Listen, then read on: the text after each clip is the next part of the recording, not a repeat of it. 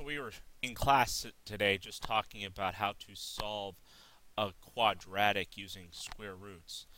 And what we want to get into is looking at how to simplify square roots. When I look at square roots, and there's a property called the product property, which talks about this idea that if I have two things that are being multiplied together, like the square root of a times b, I can split it up and say it's the square root of a times the square root of b.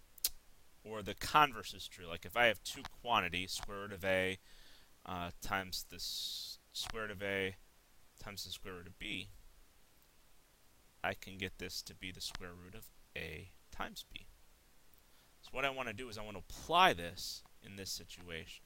So I want to simplify square root of 50. I want to find out what times what gets me the square root of 50. And I'm going to look at this two different ways.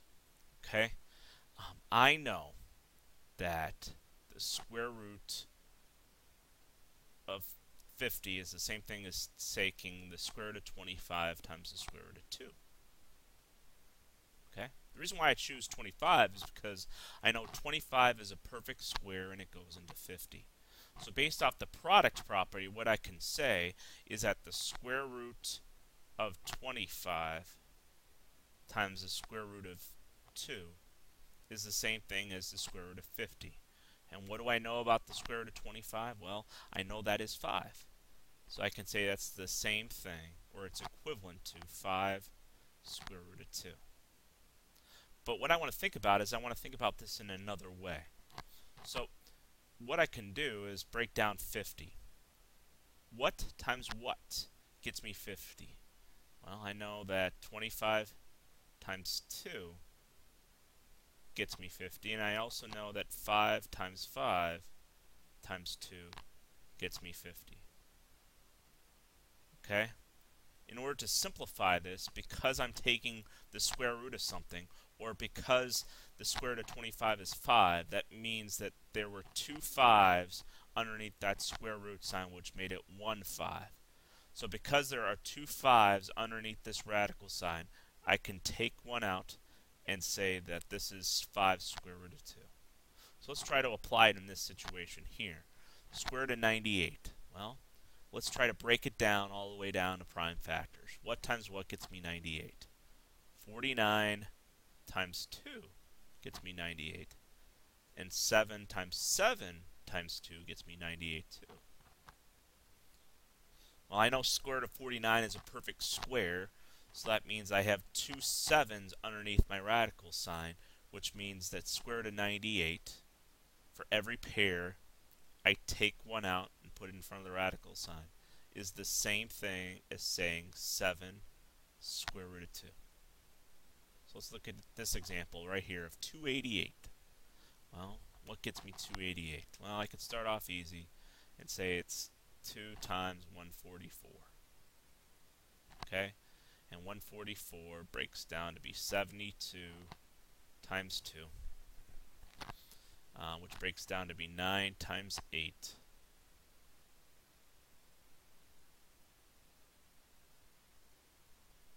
Okay?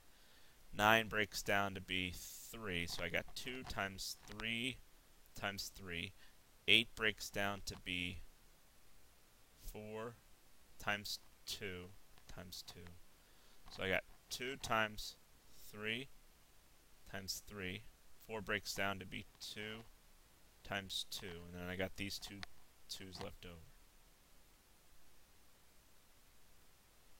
So I'm looking for two of the same object. So in this case, I have a pair of 2's, which means I can take one out and put it in front of the radical sign.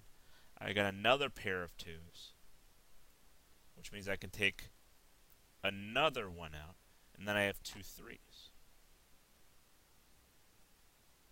Okay?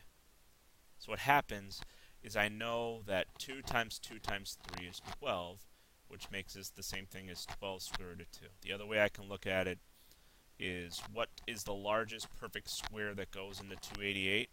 144. So I could say it's the same thing as saying square root of 144 times the square root of 2. What is the square root of 144? It's 12 square root of 2. So let's look at 450. Well, 450 is the same thing as 45 times 10. And I have 9 times 5 times 5 times 2. Well, 9 breaks down to be 3 times 3 times 5 times 5 times 2. So I have a pair of 3's, which means I can take one out. A pair of 5's, which means I can take one out. And I have a square root of 2 left over. So I have 15 square root of 2.